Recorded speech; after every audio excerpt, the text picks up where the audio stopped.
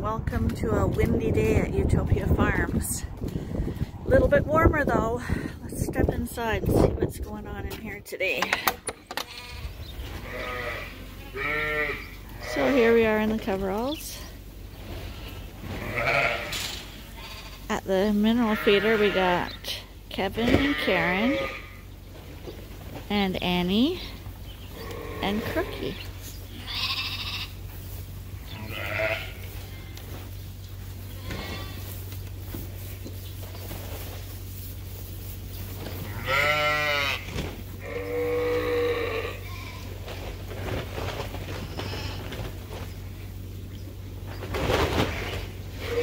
Hi, Crookie. Hi. You're doing pretty good. Hi, Annie. Hi. Hi, you guys. Oh, you're the nice little guys, aren't you? You guys are all nice. There you are. Oh, Kevin. Have you been eating too much? We just put a bunch of straw out in the back pens. Again.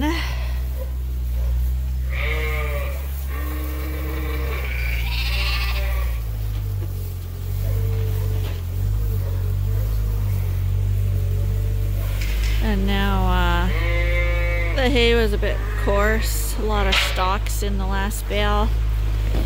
Alfalfa, that's the only problem with alfalfa. And because these girls are all milking and raising lambs right now, we want to make sure they have good hay. So he's going to try roll out a bale of hay on top of the existing hay. He might toss some of it out for bedding if it's too difficult.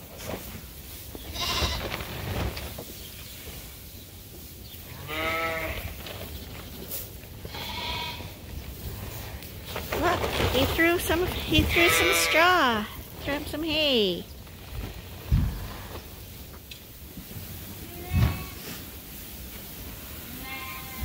They look a lot happier now, the sheep.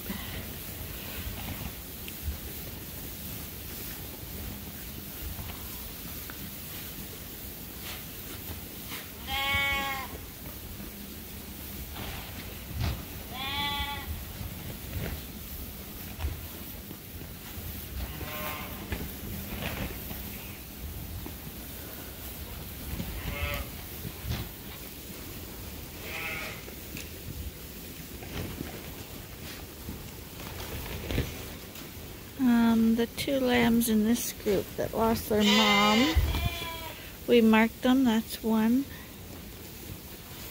And I did find the boy too, and both of them are taking a bottle.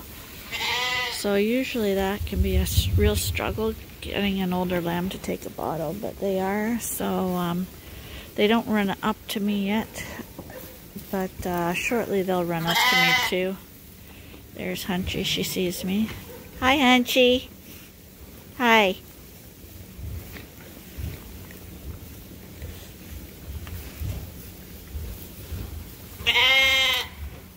Hi. I can see you, okay? Oh, there's the other one. The red mark on her, right in front of Hunchy. So, and the male doesn't look like he's missed a beat, but I've seen him stealing. The female is a little poorer shape, but she'll be fine.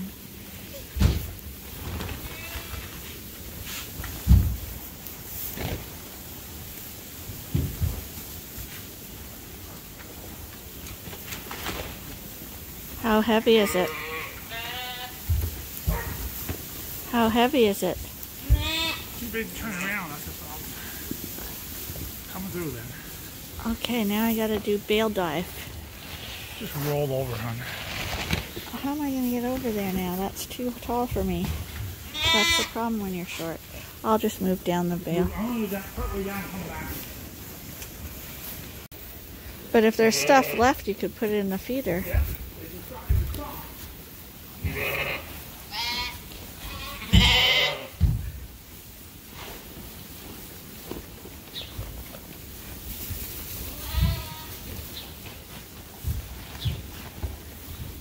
Max, behave. Well, that was good. You try to push him out. Because you have to watch the dogs. They'll nip at the sheep's heads or in their ears.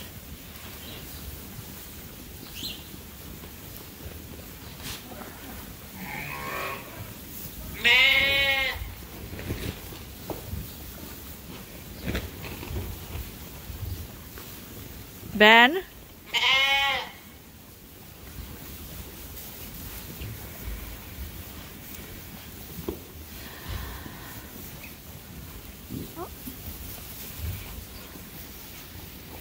So the reason the lambs are all in little clusters is Arnie tossed a couple of pieces of alfalfa into the pen, and all the lambs found them.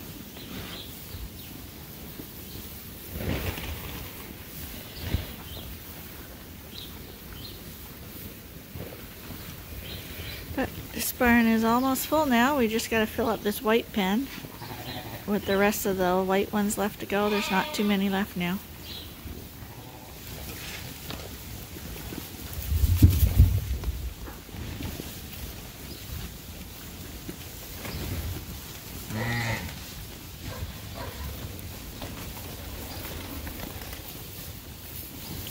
How you doing?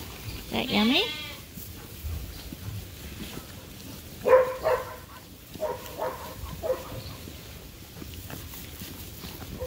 What she's looking for is the leaves.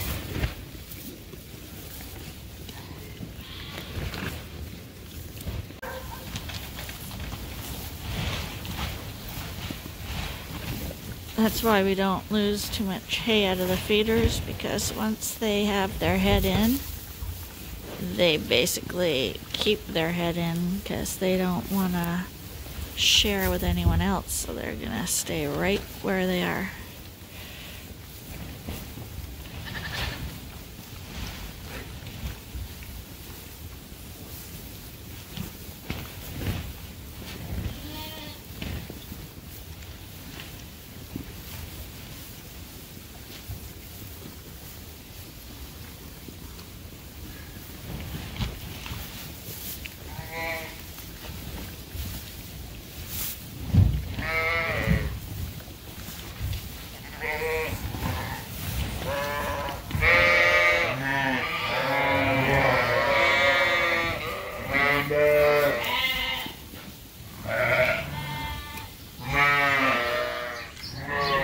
Feeding this barn to keep them quiet because there's a ewe we have to check into here that's lambing. She's been lambing for a while, so we want to make sure everything's okay, so we gotta go catch her.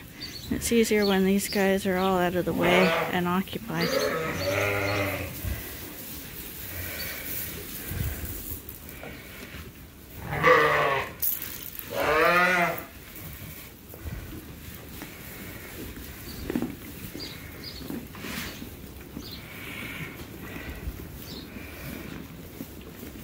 Is that a clean one? There she is. Arnie thought there might be a problem with her, so we're gonna check.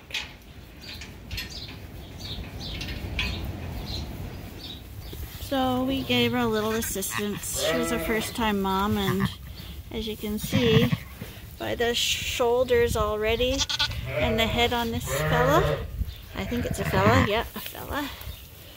He, just for a first timer, he just needed a little extra pull. So, that wasn't too bad, was it, Mom? But she's loving them and they're talking together now.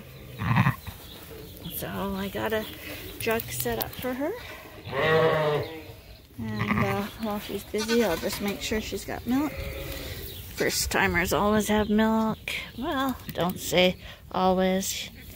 Where is her nipples? Oh, there it is. There we go. Can't check the other one because it's underneath. But he'll be fine. So we'll get her and her lamb set up in the jug now. We'll go get his iodine and all that stuff.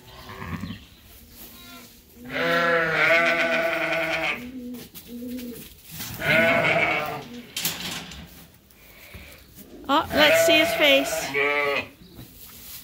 Oh, honey, you couldn't get any cuter. Oh, it was a bloody ordeal. But she's from Ferdinand, who has no woolly face.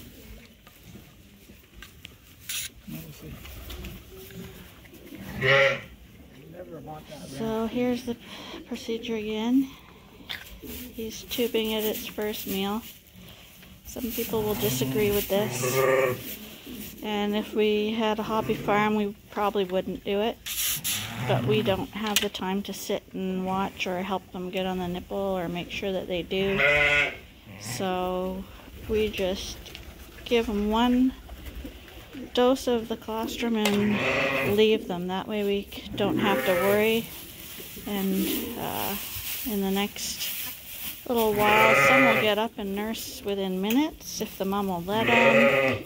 But when they're passing their placenta and stuff, sometimes, especially first timer, yeah, her nipples are really small. A really small nipple. I opened one, but the other one she was laying on.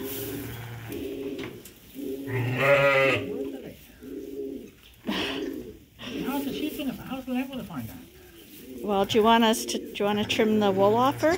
Oh, for sure, but I don't know if I want to do it. Yeah, I wouldn't do it now because you know what? What's that? Yeah, what's that? That's an interloper. Well, frig. Give me the safety thing. Well, it's handy because it's right at her pen. We want to show people the glove. And the glove is not for the safety of the animal, because even though you're entering in there and could be putting bacteria in there, all her placentas and fluids and stuff have yet to come out, so the likelihood of you putting something in that's going to stay in there is pretty small. But apparently humans can get some pretty nasty stuff from the sheep. I got everything nasty already then. What do you think? That's right. And maybe we could get rid of you that way. I wouldn't have to push you down the stairs. We could say, Arnie. Oh, your hands are clean, right? Yeah. What are you doing there? Don't do that. Well, so yeah, you can get nasty stuff from the sheep apparently. Now, this is a really clean birth, but sometimes, you know, you see those where they've had a mummy lamb or the placenta is dirty or looking or whatever. Those sheep could be carrying something that you really don't want to be putting on your hands. I'm shocked she has another lamb. I would be shocked if she did too. She's probably trying to push her placenta out. I think she's on its leg. So it was only one lamb. That's okay, she's a first timer. There he is.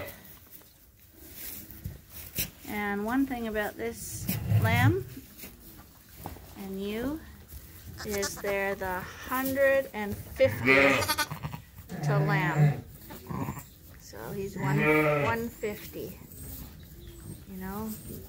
Not like 44, who would have been the 44. This guy's 150. And the daddy would be Hamish. And we got a little lamb who thought he's really smart, getting into the feeder. And he's going to show off there, show what he can do. He can chew on the bars in front of us, and there's no way we can stop him. That's what he thinks. What are you doing? Oh. Yeah, she's got a really nice tight udder. That's the joy of being a first timer. Everything's still nice and tight, not saggy and loose. But because of that, they still have their wool on, and they're actually quite woolly right now. They've grown in quite well over the winter. So because she has little small nipples and the wool could be there, sometimes a lamb will find a little wool tag and suck and suck and suck and wag its tail, and you'll think, oh, it's getting tons of milk. And the next day there he is, all limp and has no milk because he's totally missed the teat. Most lambs aren't that dozy, but it does happen.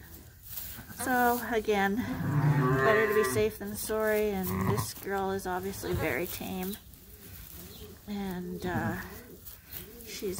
and now you can see the nipple clearly, and he will have no problem finding it. Hey, sweetheart? Yes, you look lovely. And your mom's really nice. 43 acres. It was a pet one. Well, what do you think? That's probably fine. Huh? That's probably fine. Be careful in the armpit because sometimes you can get the skin there. Come on, buddy. Let's not fall in the drinker. And this one just had... who's staggering around here. This one just had a lamb a few minutes ago. And he's like literally, he's still wet. We tried to put the orphan lamb in there, but she didn't want it. Look at this guy's jumping already. But that's unusual for a Suffolk. No. Yeah. The other ones, I'm sure they're premature. Well, those triplets had a mummy too, so. But this guy's bouncing. He was just born 2 minutes ago, aren't he? Clever boy. Oh no, clever girl. Well, that explains it. It's a girl. Well, I should do the other side, but you want to do it later on. So today was mostly lambing and, of course, just keeping things going. This ewe, I still love her. She's my favorite nurser. Those two lambs both go under there and stand right under her belly. It's so cute. It just doesn't show up on the camera. Oh, Mom, we can't see how good you look. But anyway, she's doing good. This guy's doing good. Those two are doing good. Couldn't find a home for her. She's probably going to end up being an orphan. Nobody wants her. This guy was just born. He's nursing already. That's a good sign. I got her all trimmed out up underneath so that she's really tame. So she let me just climb under her belly and get that all chopped off for him. It's kind of called crutching when you trim off around the udder area. So she's nice and clean for him now. We got a whole bunch of ewes again in the pen ready to go over to her coveralls. This little wild girl that was born had the lamb the other day. She's ready to go into this pen next. And then this girl had triplets. One was a mummy. One was really, really small and died yesterday. And this one wasn't doing very good for a while, but now is running around the pen. So this one should be fine. And this little first-time Dorset, she's got twin lambs under there and is doing good too, aren't you?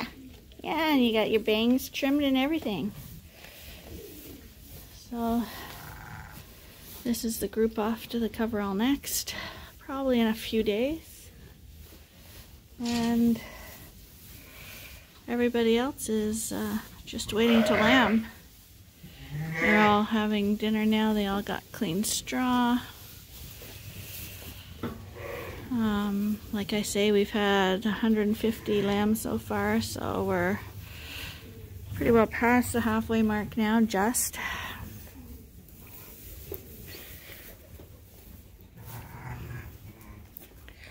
And lambing's been going at basically 3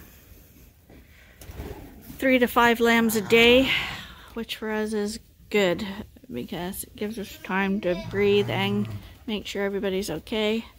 When it goes crazy, it's not so much fun.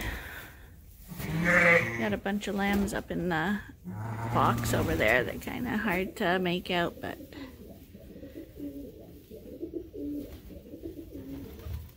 they're up there. I think there's 3 up there. That actually looks like a foot. Someone's got their foot hanging out. Oh, someone's waking up.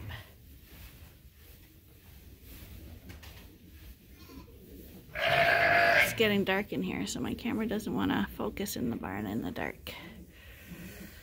But I'm gonna order a new one, and we'll see what that does.